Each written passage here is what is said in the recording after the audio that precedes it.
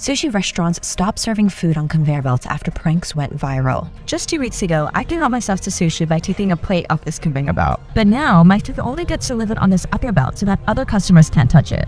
Sushi restaurants like this one are adopting these measures after videos of pranksters licking other people's food in communal soy sauce bottles went viral. These clips got millions of views and customers were disgusted. The pranks have also inspired copycats. One man was seen licking a communal spoon used to scoop toppings for udon noodles. The popular beef bowl chain Yoshinoya closed down one of its stores on February 5th, after a video of a prankster helping himself to ginger directly from a shared container went viral. The restaurant also threw out the ginger, disinfected surfaces, and plans to file a damage report with the police.